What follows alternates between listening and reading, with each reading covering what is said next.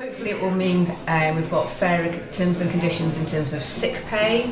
There won't be that ability for managers to, basically give better conditions to staff that they favour.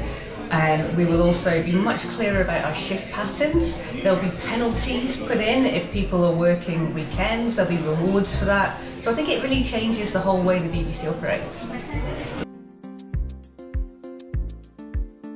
For new potential BBC employees, these new terms and conditions mean that they're entering a workplace that is committed to being fair to staff. That's one of the overriding philosophy for the new thing, is that people are entitled to have a work-life balance. So hopefully that will be reflected in the way that people are rotated and the way that the work is organised in future.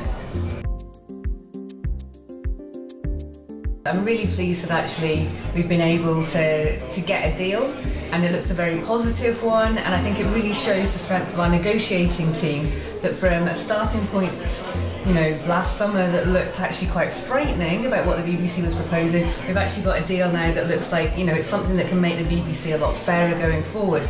So I think what it shows is we've got a great negotiating team who've been able to deliver something very positive and something that can build like a modern workforce.